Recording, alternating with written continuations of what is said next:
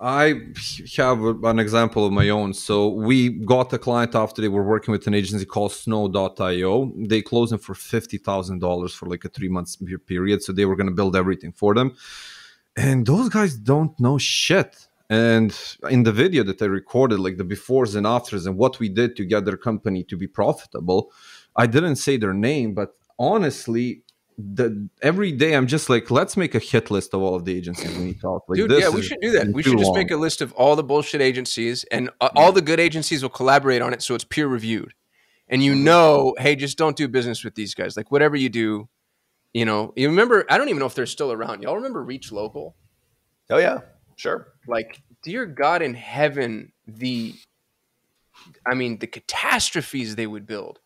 And then the way that they would build their clients and the way they'd lock them into contracts. And then they'd own like their landing page. Yeah. So they'd own the website, they'd own the landing page, they own the ad account. And if somebody wanted to cancel, it's like, well, we have all your collateral. We'll basically own your business. Oh, and by the way, I'm going to go sell this now to the dentist across the street. Like Yeah. it was a con job. It was racketeering almost. It was like a protection racket.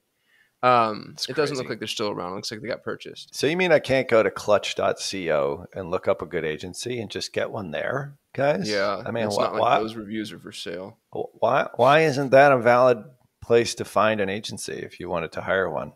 Well, it wouldn't be that hard to fake that you're somebody. Like they say that they have an interview, and I talked with them multiple times. Like I never invested my time into developing Clutch, and then Yeah. when they offered us to work with them and develop like the incredible lead gen system with them and everything, and I tell them we do not service like even Europe at that point we didn't service, just the United States. And Yep. then they send me two leads from Tunisia and Egypt, and I'm like, Well, those are fuck good. off! I'm not gonna work with you. Like just Those are good. instantly, just deleted every single contact from them. So that was my experience. That was 5 years ago, so it's probably better now. But you know, So here we are bitching about what other agencies do. And I think if you're listening to this as a director of marketing or a CMO or even an owner operator, like these are things to be watching out for. yeah, One of the most recent examples that I've had is actually a great company with a tremendous vision. We talk about this a lot now, Kasim, on Perpetual Traffic. Like they've got it dialed in, but they are locked into an agency that will not allow them to see their ad account, will not give them any insights into what they're doing. And they demand from the client, this big $60 million company in a very profitable area that they're growing like a weed. They're on the Inc. 5000 list. It's a great company. Like I said, great vision.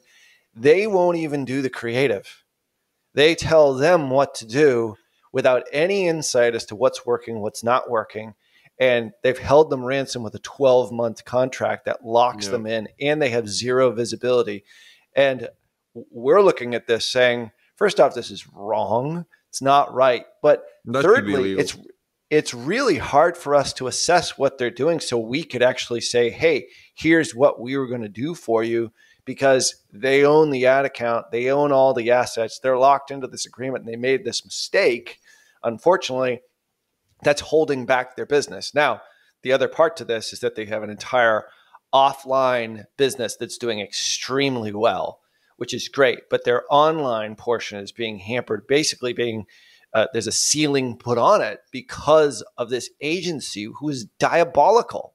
It's like it's wrong to do it that way. It just pisses me off to think about it because, like I said, they have a really solid business model. They're purpose driven.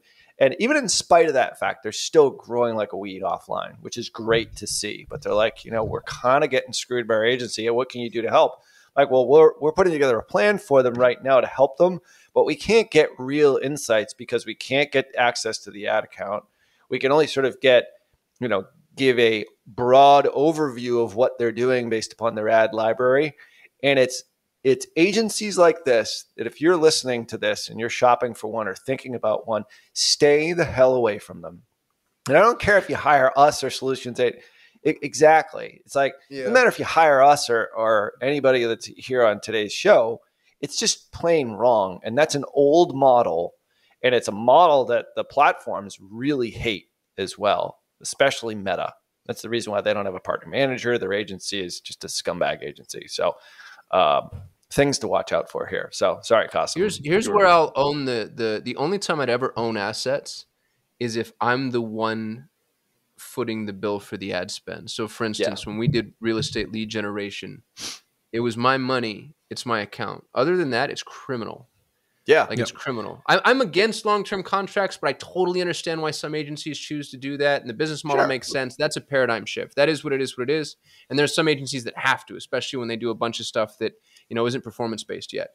But if you don't own your own IP, your own accounts, the work created, the work product, that's criminal.